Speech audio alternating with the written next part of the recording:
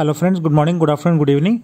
So this is very important update from KEA side, and this is related with Kcet 2023, and this is one of the important updates which students need to do, and especially the choice one students, right? So this is that update, and if you see, this is latest update today, 21st of August, UGCET engineering and other college courses college confirmation 2023. So that is the update which has come, and this is required by students who have paid the fees and have joined the college by reporting to college. So they have to come back on this KEA portal and now confirm that they have joined the college.